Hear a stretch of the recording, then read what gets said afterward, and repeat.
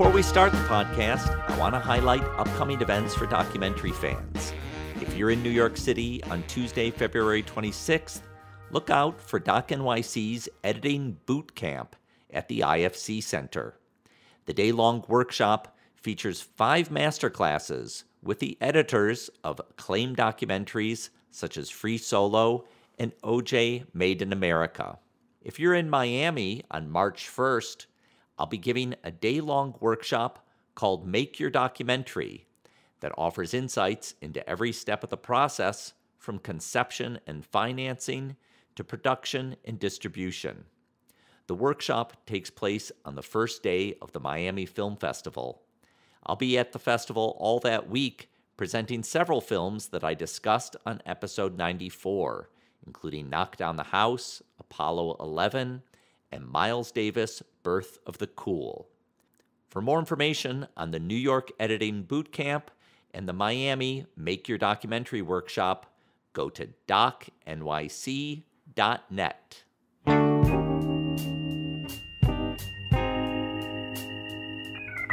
Now on to our show. I'm Tom Powers, the documentary programmer for the Toronto International Film Festival and artistic director of DOC NYC.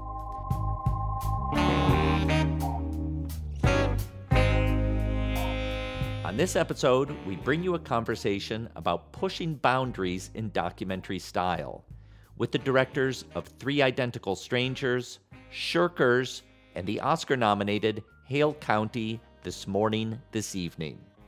For each of these filmmakers, it was their first time directing a feature-length work. This conversation took place in November at the DOC NYC Pro Conference. It's the fourth and final discussion in a series covering the filmmakers from the DOC NYC Short List, where our programming team picks 15 of the year's most impressive nonfiction films. You can hear the 3 prior conversations covering the topics of political docs on episode 90, biographical docs on episode 91, and personal docs on episode 95. In this discussion, each of the 3 films pushes boundaries of traditional documentary formats. We'll start with Tim Wardle, director of Three Identical Strangers. His film investigates a case of New York triplets who were separated at birth. They discovered each other's existence in college and became minor celebrities in the 1980s. I wouldn't believe the story if someone else were telling it, but it's true, every word of it. It started when I went to college. It was the first day of school. All these people are coming up to me saying, "Eddie, how are you? Eddie, hi." I'm like, my name's not Eddie. I don't know what you're talking about. As soon as this guy turned around, I knew it was Eddie's double. I said, "You're not gonna believe this. You have a twin brother." Oh my God. As I reached out to knock on the door, it opens. And there I am. His eyes are my eyes, my eyes are his eyes, and it's true.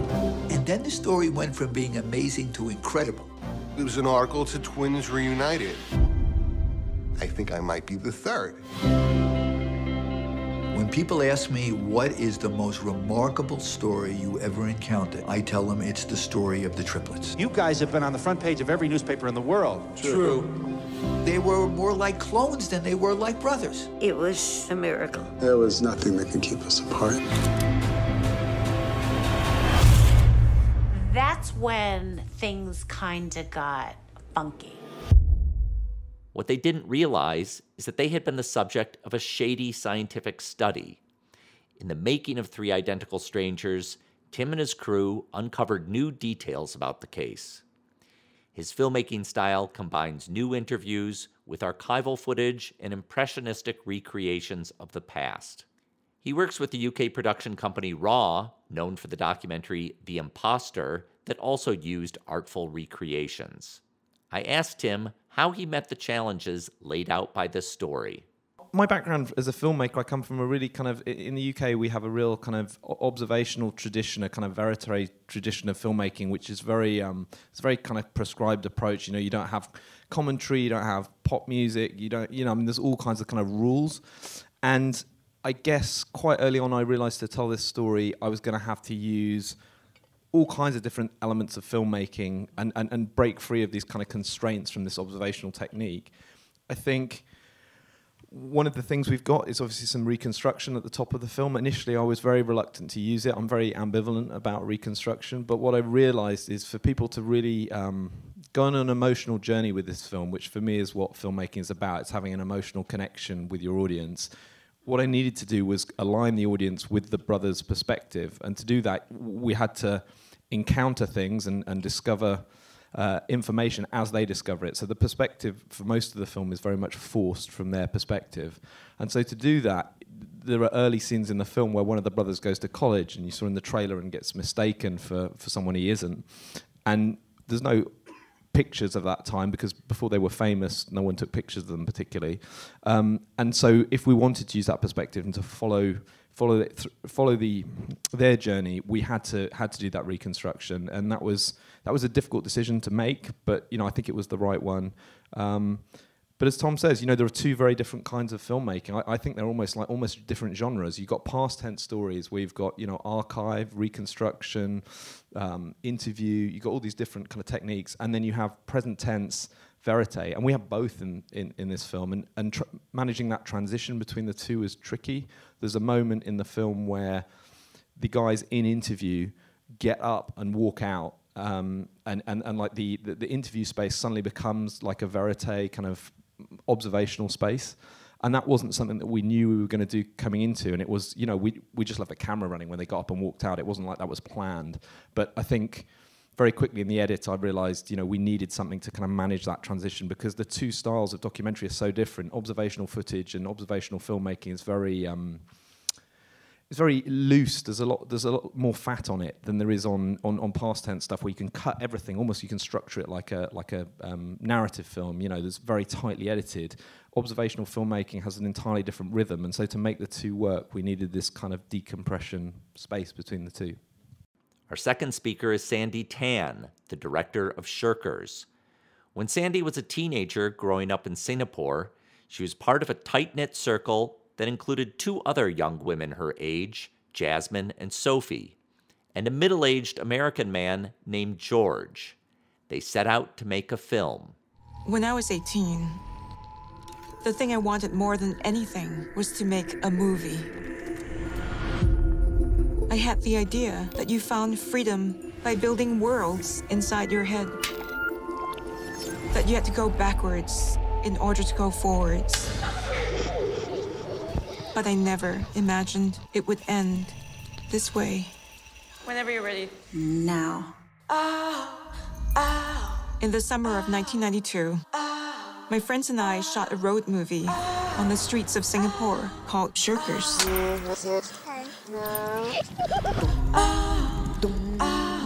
I was the screenwriter and played the heroine, a 16-year-old killer named S. Did you feel it was childish? Yeah, but that was the beauty of it, right?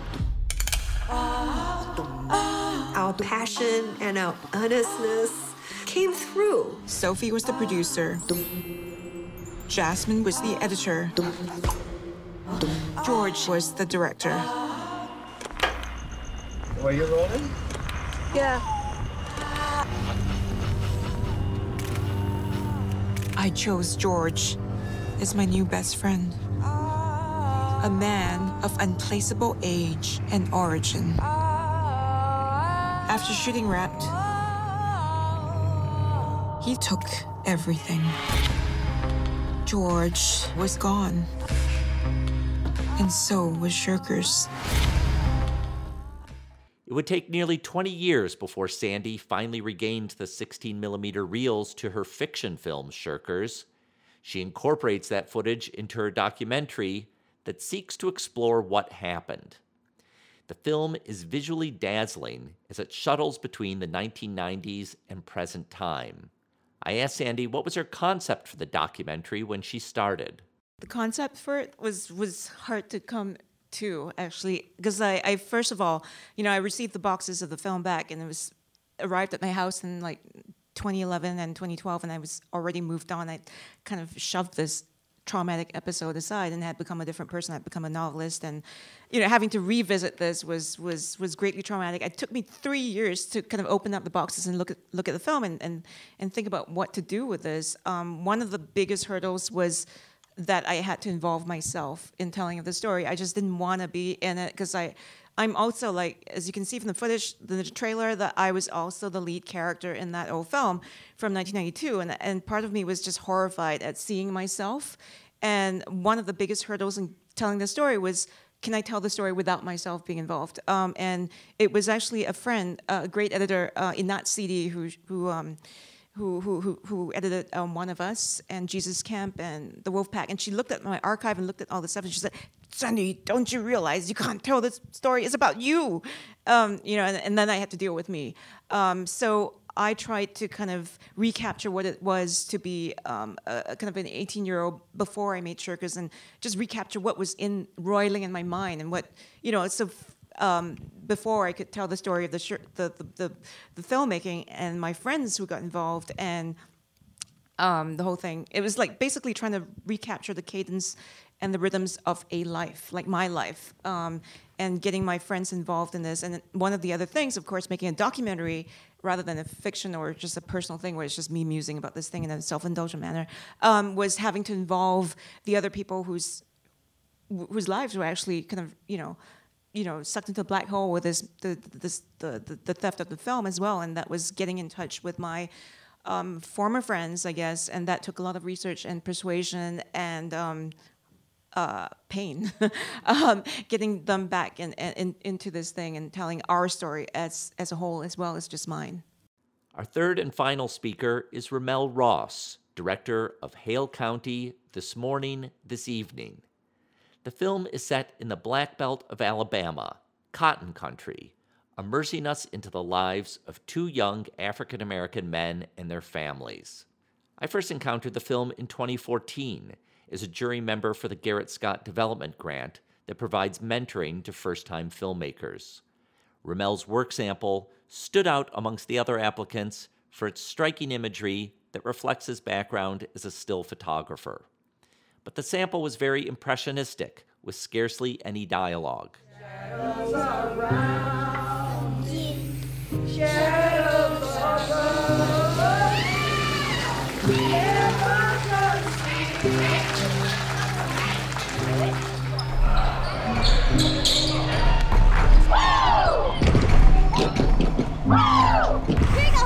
you go. Watch it. Watch it. Ready? I imagined the project would develop more traditional narrative elements, but RaMell stuck to his more poetic vision, and that boldness was rewarded with numerous honors, including the Gotham Documentary Award and an Oscar nomination. I asked RaMell how he chose the film's style. I think pretty early into the project, maybe 3 or 4 months into the project, made an edit or two. And the edit very much resembled sort of the traditional language of documentary, specifically as it relates to the representation of Black folks and sort of the African-American experience. And so sort of reflecting that, what I consider to be a problem or sort of trap of knowledge or assumed knowledge, started to like build respond directly to like the content that was there. And then, sort of the mantra or the creed of the film began to like have a couple of goals. I think somewhere around like 5 or 6 like things that weren't as important, that weren't more important than each other, which I don't remember all of, but I can say like I wanted to sort of address the sort of trappings of narrative, the trappings of story. Wanted to use black skin as content. Sort of acknowledge that, the sort of the media landscape as it relates to Black folks is a sort of Rorschach test for your experience with the community, white or Black, or everything else. Wanted to sort of create a film that was an actual experience of what it's like to perhaps participate in someone's life and to be there, and in so sort of like precede words in some way. I think those are the ones I kind of remember, but sort of working together. Sandi, in the interview I did with you on Pure Nonfiction, you talk about the importance of having a tribe as an artist. You talk about in Singapore when you were a teenager, you had your tribe of people that you were able to make this first film. And then when you made the documentary version of Shirkers, you gathered a new tribe. And you talk about Anat Sidi as an example of someone who was a participant in this process. I'd love to hear from each of you, starting with you, Sandi, to talk about those other allies and advocates for your film, because each of you is trying to do something different. It's not that easy to explain. It maybe doesn't fit into a neat pitch box. And so how did people come to believe in what you were doing, and what did that mean to you? It was extremely difficult trying to convince people to get involved in this thing.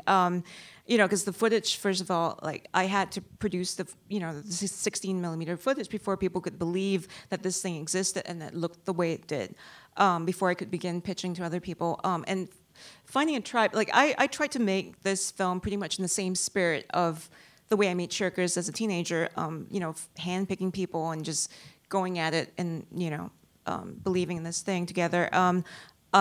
So once, you're talking about, I guess, pitching and getting people involved and that kind of thing. At any stage, Yeah. who were the kind of key people It was really who hard. said, I understand what you're doing? Let me tell you, it was really hard finding a producer to want to believe in me and to know what I'm talking about and working on this alone. So I pretty much worked on this as my own producer, and a lot of people who were kind of more, advanced and well-connected were kind of horrified that I was kind of doing this alone and editing in my garage with an editor who was actually pretty much untried. But his name is Lucas Seller. I think he's really talented. He was very good at sitting with me and trying out things with me, and we discovered this.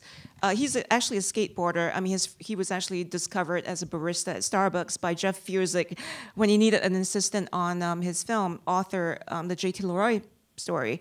And Lucas, it was just game. And so Jeff said, he recommends his Boy Scout, because I couldn't afford to hire a real editor, a grown-up editor. I didn't have a producer. It was just me. So I took a chance on Lucas. We kind of like really gelled on mood, and he was young enough to understand and kind of remember what it was like to be, hell-raising 18-year-old trying to make movies. He was 27 and a skateboarder. I was a little old to be a skateboarder by then. So we sat together and just like listened to music and built these collages. And I realized very early on, like maybe 9 months or a year before we even began working together, I needed a sound designer because I wanted to get sound and soundtrack and the mood of everything in, because we were trying to take people into my head for the course of this movie, and it was very important that we utilize all the elements that were available to us in cinema. So that meant sound design, sound mixing, and soundtrack composer. So I found these, talking about tribe in the 21st century, I found these songs by the Singapore live looper. Her name is Wei. She was a school teacher, inspired by Shirkers. She quit her job, and now she's a professional musician, but she was a school teacher who had these two like wonderful songs she gave me, and I found this composer in Israel whose name is Ishai Adar, and he sampled her songs and kind of wove them through the soundtrack of this film. And I worked with him really early as well. Talked to him about 9 months before we began really working together, and then I worked with Lawrence Everson, who's a great sound designer in LA. We began talking. I mean, I wouldn't be able to afford working with him until right at the end, just before, picture locking and everything. But we began talking. This conversation, I think, was so crucial that 9 months to a year before I started putting ideas in his head, I showed him really just rough little 25-minute, cuts and just like bits and pieces, and just told him what I was going for and giving him words to work with in his mind so he could think about like how, we had very little footage of this guy, George, who's still in my film, who's the primary figure in the film and who has to loom like a ghost, but we only had a total of less than 30 seconds of him. So how do we maximize this?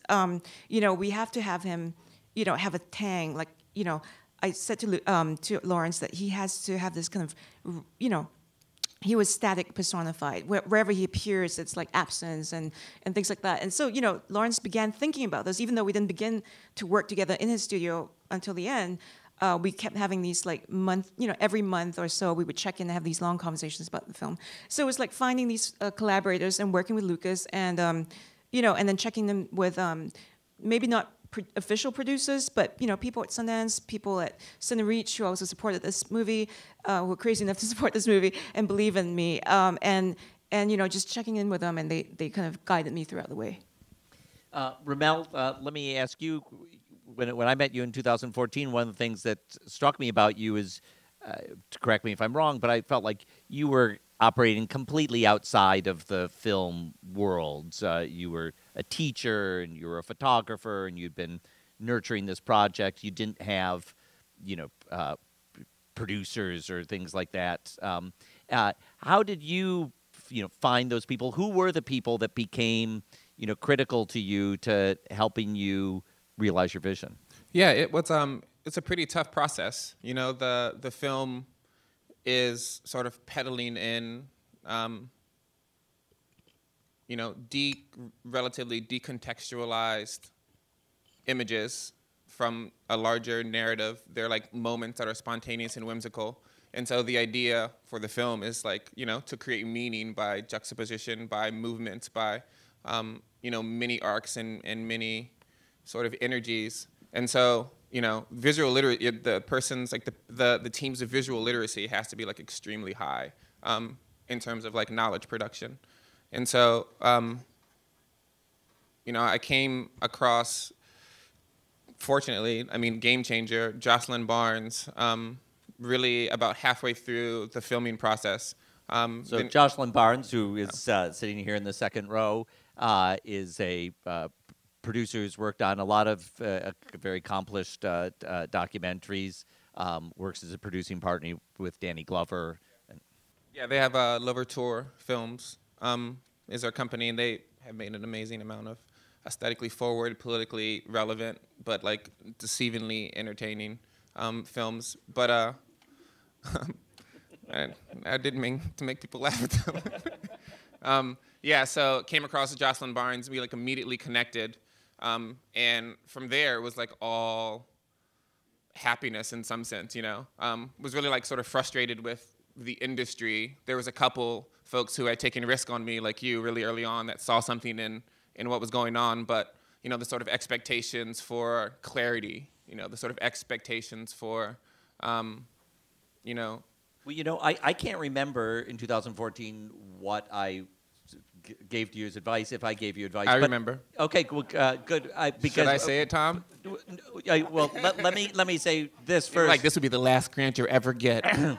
Just kidding. No. I feel quite positive that if I was saying anything, it was probably nudging you towards something more conventional. Yeah.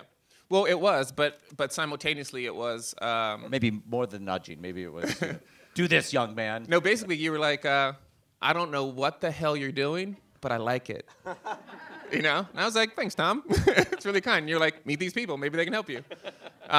But just to finish, so then we Jocelyn had worked with Soo Kim earlier on Strong Island, so we brought Soo Kim in, which also contributed to the film a bunch. And then we brought in Maya Krinsky, who is an artist and a art critic that lives in Rhode Island as well. And then we brought in Rob Moss, who was also a game changer. And then we had like an edit team. So I would like edit, and then we would have these really long meetings in which we would all just sort of delve into meaning, the idea of meaning. In films, it's like really easy. I like to say it's really easy to create meaning, but it's really hard to avoid meaning. And for this film, in which you're literally peddling in just like images, like the capacity to undermine something, like some moment that you want to, some person to really connect with later on, is devastatingly, imminent at all times. And so that negotiation is really fickle. And yeah, I'm so happy with the team that came together to make it happen. Tim, you had made some films before, but nothing as ambitious as Three Identical Strangers. Who were the people critical to you to help give you the confidence that you could do this? Well, no one wanted me to make this film. I mean, no one wanted me to direct it. They wanted the film to happen, just not with me directing it. And normally when people talk about the struggle to get a film made, you know, I mean, it took 4 years to get this one off the ground, and that was a nightmare in many respects. But the one thing that was great about that is it enabled me to very sneakily get myself so interwoven into the kind of DNA of the project that no one could get rid of me by the end of it. But I mean, initially there were all kinds of like Kevin McDonald type people being talked about for it. And so I'm very grateful actually ultimately to RAW, the production company I made the film with, as my exec producer Dimitri Deganis, who was the producer of The Imposter. You know, they eventually decided to take a chance on me, and that was great. In terms of collaborators, I mean, the two key collaborators for me on this film were Becky Reed, who's the producer, who's got a kind of journalistic background, and she did a huge amount of kind of proper journalistic research on this film, knocking on doors, trawling through archives, managed to get this experiment opened, which no one had managed to do before. And then the editor, Michael Hart, and all three of us, it was our first feature, and he, you know, he's got a great story. I'm just going to tell you this really quickly. He's this guy. He's my closest collaborator. He came to London, wanted to be an editor, and ended up on all these reality shows and like hated it and quit. Went back to Ireland, and that Christmas watched The Imposter, the feature film, at the cinema, and then was like, okay, I want to do this still. Moved back to London, and he looked up the production company that made it, and took whatever job he could find. And I was the exec producer on this not particularly brilliant series about Heathrow Airport, and Michael was like the last editor. We hired like the most junior editor, and he cut on this kind of docu-series about an airport, the best film with the dregs of the material, and he was clearly the most talented editor, and we had much more experienced editors. So from then on, we've had this kind of relationship. And on this film, at one point I was going to work with Danny Boyle's editor, who's a friend, and at the last minute he had something big come up that he couldn't turn down. And I think we were sort of going, oh, who are we going to get? And let's try Michael. And, you know, it's his first feature. He hasn't cut all that much stuff before this, and he just worked like a Trojan. I mean, we cut the whole film in 18 weeks, which for a feature doc is like really, really tight. And so the three of us, I think, going through it together as kind of quite naively as we did, was actually, it's been a really good experience, you know. And I think the fact that we didn't have anyone apart from Dimitri really super experienced attached to the project was a good thing, because we were all just trying to do our best and supporting each other through it. I'm so envious hearing that. Which bit? All of it. Like, having to work alone is incredibly lonesome. Yeah, no, I mean, no, I think you're right. I mean, I think that the collaborative aspects of filmmaking are what I like. You know, when people talk to me about, you know, and I studied film and film theory at university, and people, you know, learn about the auteur theory and everything. And I just, of course, you have a vision as a director, but the people you collaborate with are like, I mean, I wouldn't have got through it without them. It's a really tough film. So yeah, I mean, when yours are much more kind of personal vision films where you're like at the center of it. I mean, that must be so tough. This is a question I should have asked off stage instead of on stage, but I'm going to plow ahead. Have the three of you seen each other's films? Yeah, of course. Okay. Can I just jump in just really quick? I genuinely like really excited to be here, because when you know, if you get a film that's kind of on the circuit and going around film festivals and stuff, there are a load of us going around, and they're all good films and stuff. But genuinely, these two are like probably my favourite from the year. Tim is the nicest guy in the world. No, but they really are. Like Sandi, you said that before about someone else. Yeah, you said that about everyone. I was on the same stage as you. Just to say, I mean, when I saw Sandi's film initially, immediately I was like, this is a kindred spirit, and like anyone who like loves cinema, not just documentary, but like all forms of storytelling, I was like, I just feel like I know you. And RaMell's film is not the kind of film that I would normally go and see, that sort of impressionistic, kind of more art end of the spectrum film. I went to see it at True Falls, and it honestly floored me. I was actually crying watching it. I mean, it just got to me in a way that I just didn't. I sort of someone invited me along to it, and it just really affected me on a kind of really, I don't know, fundamental level. So to be on a panel with these two guys is like really exciting for me. Thanks, Tim.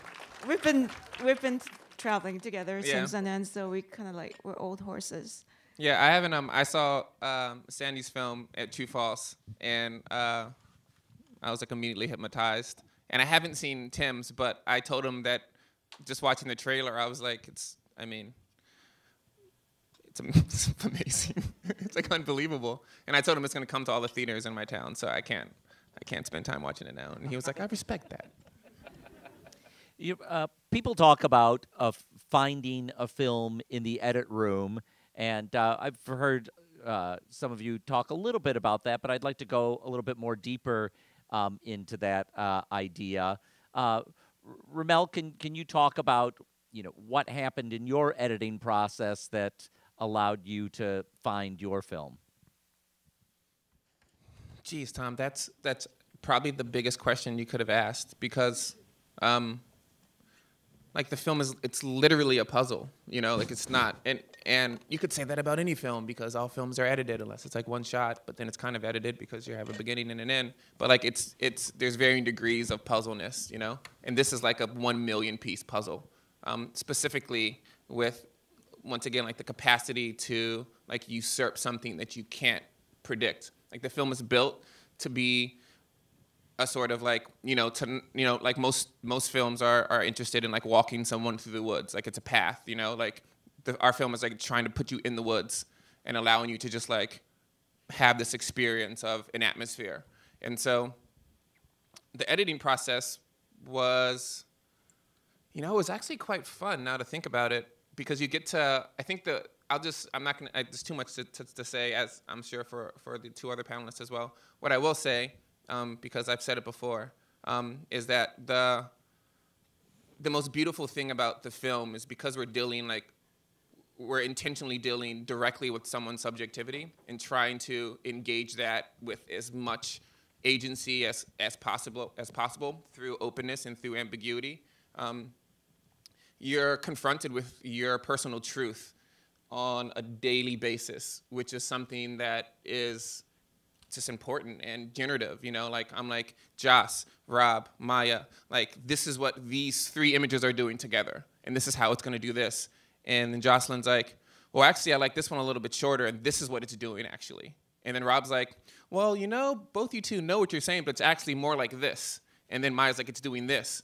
And you have to negotiate the way that you perceive the audience is going to respond to that in accordance with the spirit of the film. Like we're obviously carrying the way in which an audience views it. But I mean, yeah, so it was quite beautiful. Like you leave and you're like, I know myself better because I have, people that I trust who have points of view that are conflicting with mine, that are just as true.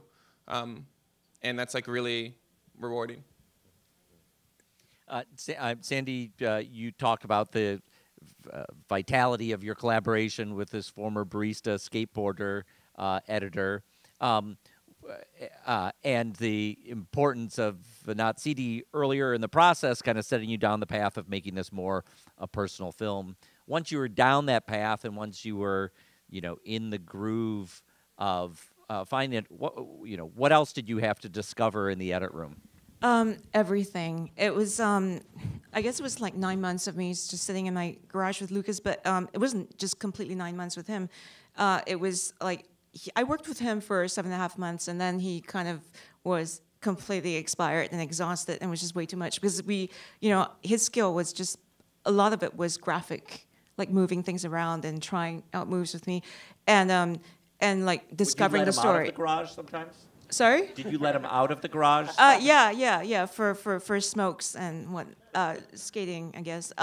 But we, like the thing is, part of it was me not wanting George, because George loomed large, and within the editing, within George being the character who steals character in the film. Yeah, the ghostly character. I got a new subject who was willing to talk during the edit. So I had to fly over to New Orleans and grab this interview and then insert it in, and then there was going to be like more George, and George was going to threaten to take the story away from us, and how do you stop that from happening? Is you just have to just really, really try out different things and just pull them out, like just take things out that are so tempting to leave in, storylines that just, are gonna like maybe hijack this film for a second time.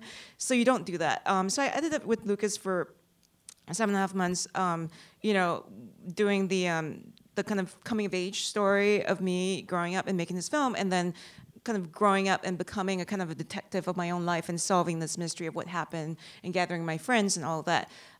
There came a point where Lucas, being a young man, and I knew this was happening, that he just didn't want me to seem unlikable as a female character. Like a lot of people are very afraid to go there with female characters, and I just knew that I had to work with a kind of an older, more experienced female editor. So I brought on a second editor whose name is Kimberly Hassett, greatly underutilized, greatly talented, and working mostly as a producer now, but extremely intuitive and talented as an editor. And she came on for the final 5 weeks, and she would let you be unlikable. Well, no, she, women are much harder on ourselves. We kind of would go there and talk about these difficult things, and some of the things the things I admit to that may not be so flattering, that are true to life, and because this is a documentary about me and my friends, I was so concerned that we had to reflect how things are and how my relationships with my friends are, and how it was that we got to make this film when we were 19, and what kind of personality I was, and what kind of person I am now. And we had to be honest in capturing that. So, so Kimberly went there with me, and that was completely instrumental and important in the process, where we then left these holes in the edit where I knew that I was going to be working with Kimberly, and then we would fill in these holes with deeper, kind of more mature understanding, and then from there we kind of fashioned the entire thing, and it became the seamless, beautiful thing with Lawrence's help, the sound designer who came in and just smoothed all the kinks. Tim, compared to Hale County or Shirkers, Three Identical Strangers has more of a straightforward chronology to it. But I don't imagine that necessarily made it an easier process in the edit room. What were the things that you had to find in the edit room? Yeah, I mean, we, as mentioned, we were like under real time pressure to kind of get through the edit. I mean, I think that although the narrative is quite linear in certain respects, and it's obviously quite a commercial film, I always felt like we were going to combine all these different aspects of documentary filmmaking, like I mentioned earlier, and definitely me and Michael, the editor, shared a lot of influences, from Errol Morris to, Asif Kapadia to James Marsh, people like that. We watched a lot of docs. We also watched a lot of, bad Hollywood movies, like, or average Hollywood movies, like the Michael J. Fox film, The Secrets of My Success, was like a reference point for the 80s. Sequences, and then we were watching kind of a Bourne Identity for kind of the sort of identity thriller aspects of the film. I guess working out the biggest challenge with my film was working, because it works on, I mean, like all the good films, it works on different levels. You've got this brilliant family story, human story, quite tabloid, of these brothers separated, reunited, and then also separated again. But then you've got these other thematic arcs that are playing across the story, and we really thought a lot about them. About the film moves from a position of thinking, nature is really dominant and the importance of nurture, and it's also a journey of discovery. The experiment which separated the triplets, this secret experiment locked at Yale till 2066. There's also a sort of journey of discovery with the study going on there as well. So there was a lot to kind of interweave, and we really.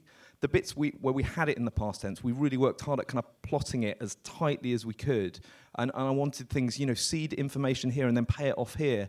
And it was exciting for me to combine that kind of really meticulous, granular filmmaking with the kind of observational, investigative stuff where we don't know where it's going to go. And one of the challenges getting the film off the ground was people like, what's the third act? Where's it going to go? And I was like, well, it's a documentary. That's the whole point. You don't necessarily know where you're going to end up. But I think because the first 2/3 or first half were so densely plotted and we could see all the story elements and stuff, the people really freaked out by that more observational aspect. And getting that all to work together was a kind of really screwed with your mind in the edit. We had, Post-its everywhere and graphs mapping kind of emotional arcs and all this kind of stuff. Well, I think a special challenge in Three Identical Strangers that I remember experiencing when I first watched it is the first 10 minutes of the film is one of the most incredible stories you've ever heard. And I remember thinking, where does this go from here?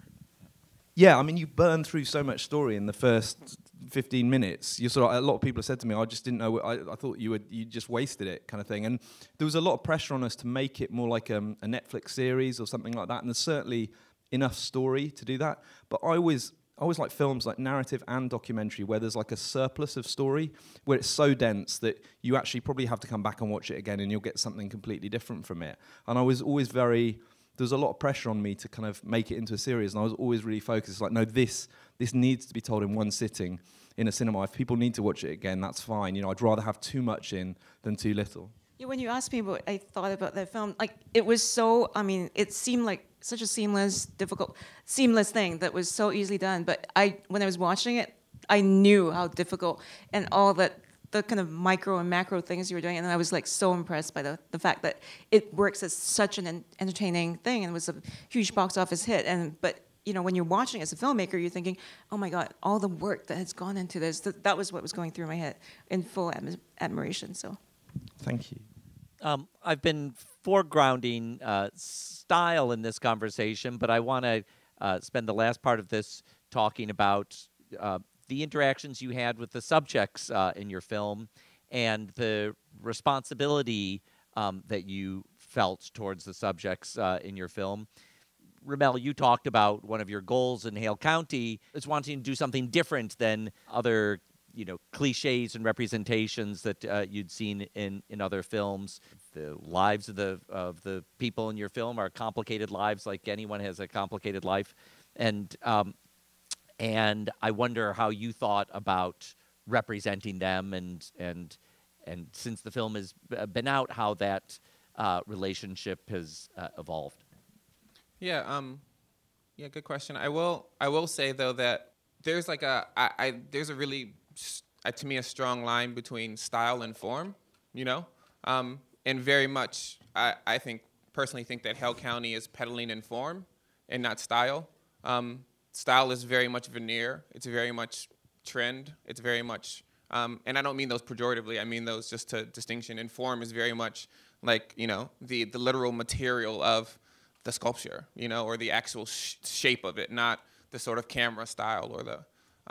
And so, with that being said, what was really important for Hale County was that, you know, you don't get to consume the film. You know, you're not like given the story or like given the narrative, because if you know, and this is coming from a very perhaps overly conscious African American photographer, artist, filmmaker, whatever, that is like knows that most stories about black folks are connected to struggle, connected to slavery, connected to this, and they're like given to people, and people consume them, and that kind of becomes the entire history, the entire narrative, the entire everything. And so to me that's a big problem, because, you know, I think that we're bigger than a variety of ways in which we've been depicted. And so how do you address those things? It's to like not let someone easily consume the protagonist or the characters, you know? Make someone invest their imagination, and then force you to reflect on the fact that, oh, I actually have only seen these types of representations, because now that I'm seeing this, like, this is new, but like, why is this new? Because it's banal. Has to do with, it takes a long time to get. Like, the film is very time forward, like very anti-industry, in that like you have to spend time to find these moments, which has not happened in the past. And so for those in the film, it was literally like we weren't even making a film because I spent so much time with them. You know, we were just hanging out, and I always had the camera. But we're just playing video games, we're like playing basketball, we're watching, you know, sometimes I'm filming, sometimes I'm not. We're literally just chilling. I like to say that I was like, you know, not there to capture their lives, but to participate in their lives, you know? RaMell, can I just ask, I was really interested about this. Like, how much had you explained to them the kind of form that the film was going to take, and how much did your contributors think that they were just going to be in I don't know, like a normal kind of observational documentary? Yeah, it's like impossible for them to know, but also for me to know, like, this project wasn't intended to be, I mean, it was intended to be seen, but like I had no idea. You know, I was 2.5 years I was shooting before the first grant we submitted to was the Garrett Scott. And so the guys didn't even know what Sundance was, you know. For me to go from shooting with this little camera and then for it to all of a sudden be in a theater with 300 people watching was kind of, I mean, it was jarring for even them. They were like, that's what we were doing the whole time? Because I'm just shooting and we're just hanging out, you know. which I think is really fascinating. I was already making photos of them with my large format camera, and so they saw some of those and knew that like I wasn't interested in clarity. You know, I was interested in the unexpected, and so they didn't expect anything traditional. I told them that it would be like a sort of fractured narrative rebuilt together to do something, and they were like, "All right, like when are we gonna go get some food?" You know. Yeah. Sandi, in Shirkers, there are all this group of friends that you went through this intense experience with in your teens. You know, different hurt feelings from that time, and now you had to come back and tell a story about it. What responsibility did you feel to the people that you were documenting, and how did that evolve as the film has been out in the world? I just wanted to really capture what it was like to be friends and remain friends, you know, troubled friends, but, you know, female friendships are often troubled over time. And I just wanted to make sure that we captured the kind of texture of that in real life and just be true to that and be honest and, you know, and so it was, I did a lot of, you know, coaxing of my friends to get involved in this thing, you know, because it's such a toxic subject, the whole George Cardona stealing the film and how it sucked our lives into this vacuum for, you know, 20 years before it was returned to me. All this kind of stuff was, the very mention of Shirkers just is so bad with me and my friends that it took a lot of coaxing and a lot of research into, you know, just talking to them and making, you know, just reaching out to them over like months before I began interviewing, and then hiring. I think one of the crucial things is hiring the correct cinematographer who I picked Iris Ng, who's this really tiny Chinese-Canadian woman who had also shot Stories We Tell for Sarah Polley and had done similar, very intimate interviews where she was very unobtrusive.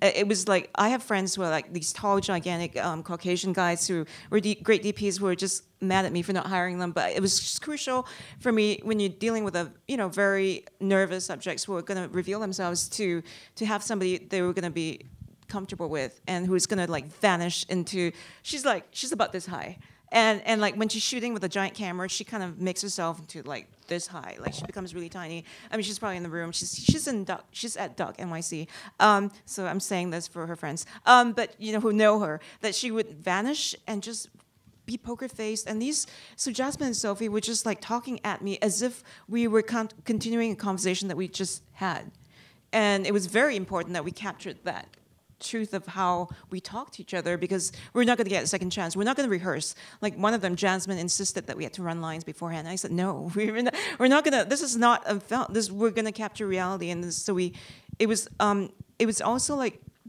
really important to just seem like it's casual, but to walk into a room and seem casual requires so much work and so much like, I don't know, head work and just a lot of just preparation and walking in to people who are nervous, who are not used to being subjects, who some of them might be filmmakers and even more like conscious of being a subject. So having to overcome all of that took a lot of, you know, preparation, and then you walk in and you seem like you're just winging it. So Tim, as we wrap this up, I want to ask about your relationship with the subjects in Three Identical Strangers. These are men who, particularly early in the cycle of this story, when it first became a news story, as we see in the trailer, that these three triplets separated at birth had rediscovered each other. They were in the media a lot, and not as much experience with that since then. Now you're telling what has now become the I don't know if I want to say the definitive version of their story, but the most known version of their story. What has that process been like for you and the responsibility you feel to those subjects? It's really tough. They, you know, as I say, it took 4 years to get off the ground. Part of that was getting funding, but a big part of that was earning their trust. You know, when you see the film and you understand what they've been through, you understand why they'd find it hard to trust people. And also, you know, around their 15 minutes of fame in the 80s, I think a lot of people promised them, we're going to make a movie with you and this and that, and it never kind of paid off. I was really worried that because they had done all this media stuff before, that they were going to be very jaded in the retelling, and it was just going to be like this rote, here's my story kind of thing. But once we finally persuaded them to do it, and once they agreed to do it and turned up, and the first day of interviews, I was like, we had the studio, we had all the lights set up, and I didn't know if they were going to show up. But when they did show up, they were just, what you're looking for as a filmmaker is kind of emotional honesty. That's where the connection between the audience and the contributors occurs, and I think sometimes people think documentary should be this dispassionate thing where we just kind of tell the facts of a case or a story or whatever. But I completely reject that. I think you're looking for emotional honesty and emotional truth. And what was surprising to me is when they sat down for the interview, they were willing and able to tap back into the emotion that they felt when they were experiencing this for the first time. And I think it may be just because the events were so seismic and crazy, that, and not just them, all their friends, they were there when they were talking about it. And I'd love to say that's my skill as a filmmaker, and maybe that was a small part of it. But I think your film is only ever going to be as good as your contributors, and they were prepared to go to these emotional places that I didn't expect. And showing them the film at the end. One of the things that was amazing, they both loved the film, which was great, but we showed it to them separately because they weren't getting on at the time, which was, again, you can see it in the film, but it's a very hard part of the filmmaking process. And but separately, they both came up and hugged me, and it was like, it wasn't because they liked the film, which they did, it was because I followed through and my team followed through on what we said we were going to do.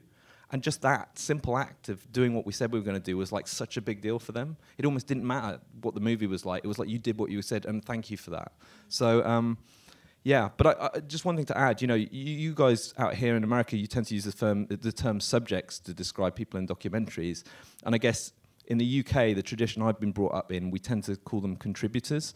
And particularly on this film, because they were subjects of a human experiment that they didn't know they were part of, I always felt uncomfortable using the term subject. And I was very conscious, I think, that the power wielded by scientists over their research subjects is similar to the power we have as documentary filmmakers over our subjects. And it's really, when you point a camera at someone and you've got lights and you've got them in a room, you can ask them pretty much anything. And most people, they'll go there. And that's a huge responsibility. And I think it's incumbent on us to just be mindful of that every single day we're filming and we're editing. Can I follow? Yeah, I never say subjects. I kind of openly reject it as well. I say protagonist, because it's just nice. It's like very forward thinking, but also it speaks specifically as it relates to Black imagery, like the sort of use of photography and film as science, as if there was like something legitimately scientific about reducing reality to a two-dimensional plane, and so I'm really happy you said that. And it's such the scientific connection to yours is so damning. I didn't even think about that in terms of the idea of subject. That must be like painful for them to even hear. Like, yeah, and I think also, and there were weird things in just this minor thing about the character, but when you're getting people to talk about the kind of emotional things that they were talking about, in the past, the small documentaries I made in the UK, we'd always provide psychological counselling or a psychotherapist, as part of that process, just to support them. But there was a whole ethical debate we had to have about whether it was even appropriate to make that offer in the first place because of what they'd suffered at the hands of psychologists and psychotherapists. So it was the whole thing was quite fraught. In my case, it was my subjects were my friends. I don't call them subjects because I was the only connection between all of the characters. So, characters, but they're my friends, basically. And actually, I have to say that Sundance, when we showed this film at Sundance, was the first time me, Sophie, and Jasmine were the three protagonists in this film, I guess my film, was the first time we were in the same room together in 20 years. So that was a pretty emotional kind of, for them to unveil this thing for them to see at the same time as everybody else was seeing it. So that was pretty something. Can I say one more thing, Tom? I know you did the mic like a couple of times. Like, Jesus. Shut up. No, I wanted to say, from listening to Sandi talk about her film right before Tim went, one thing that I remember watching it is the honesty between the tension of her friends and herself lent so much credibility to the story. I agree. And that's my favorite bit. Yeah, then she would cut back to stuff, and all of a sudden you could now engage in everything that's in the same way that Sandi is like, I needed to show people the film in order for them to believe that it happened. Once that happened, then everything that she was saying took on a new sort of truth, because no one's not no one, but like it's difficult to be real about like the problems you have with people. You know, like that's one thing you always hide. You just show, yeah. You just show, and that behavior says everything. Yeah, it's so unsparing, your film. You know, you don't give yourself, you don't soften anything towards yourself. It's really self-critical, and not just self-critical. Other people, you include other people being critical of you. But I just found the portrait of female friendship in there, just something I don't think I've seen before certainly in a feature doc. I think it's crucial to have kind of mature female collaborators with me on doing that, because otherwise it was just going to be me, fighting that battle and nobody wanting me to be unlikable. So, if you're a female filmmaker trying to deal with difficult subjects, try to work with females filmmakers as well and try to get them on your side.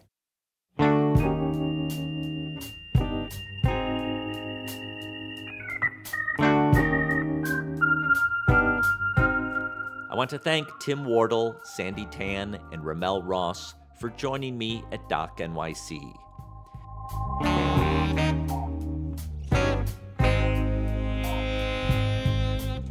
You can find Hale County, This Morning, This Evening, and Three Identical Strangers on iTunes and other platforms.